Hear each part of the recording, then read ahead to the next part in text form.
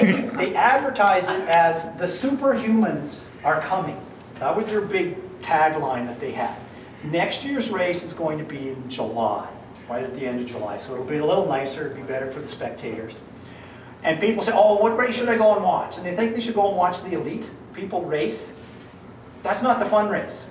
The fun race, well, I don't know if fun's the word, interesting race, are the para-athletes, the guys who have disabilities. Because I make sure, those are the guys I need to watch. And last year, because the Olympics were coming, a lot of the elite para-athletes weren't there. But they had been there the year before. And I like to watch the start of the swim, where they get out of the water. And the way the para-athletes get out of the water, you got no legs, it's hard to get out of the water on your own. So people go down and lift them to carry them out of the water, and they have this little sling that they put them in, and they run up, so these guys can go on with the race. And I was standing there, and I got choked up. I still get choked up when I think about it. There was this woman who came down for the race. She's doing this para race, and it's the same distances. It's not like they're getting a break on this thing. They still have to swim their 750-meter swim with the worms.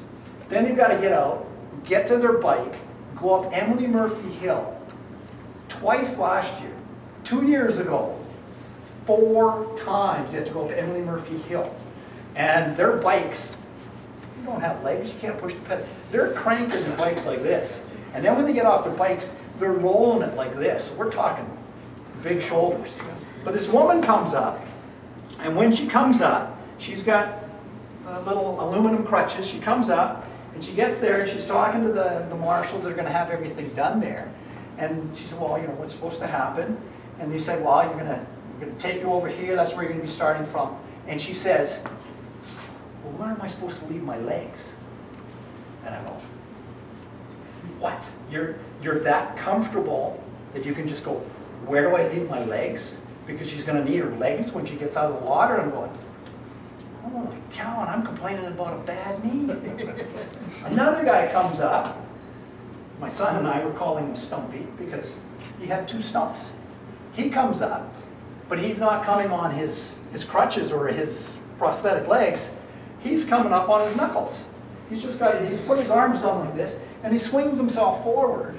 So he didn't have any help to get there. And when it comes and they take him up, he's going to where his bike is, just on his arms.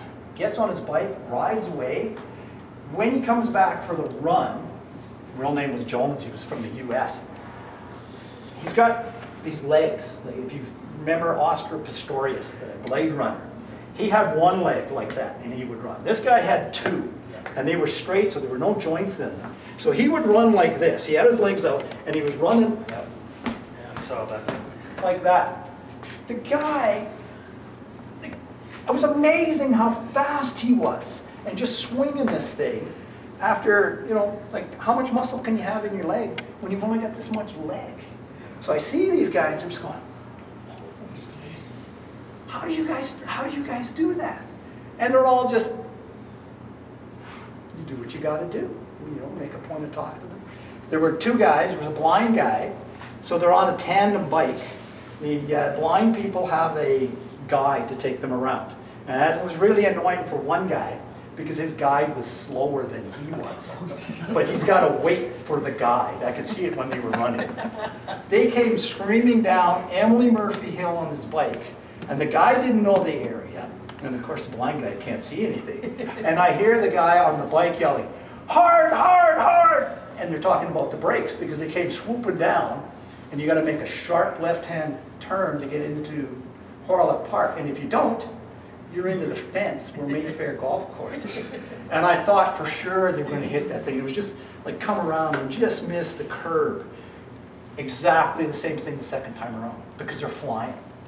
There was, when I was giving out the water for the para-athletes, there's 2 runners coming towards me. One of them's blind, the other one's the guide, and they're attached with a tether when they're running. They both had sunglasses when they went past me. They're coming back the other way where I've got the water bottle. I'm holding the water bottle out, and they don't have their sunglasses on. And I don't know which one's the blind. So I'm holding the water bottle out. As I hold the water bottle out like this, I'm thinking, if she's the guide, and she's the blind runner, the blind runner's getting the water right in the face. I'm thinking, let's take it over here.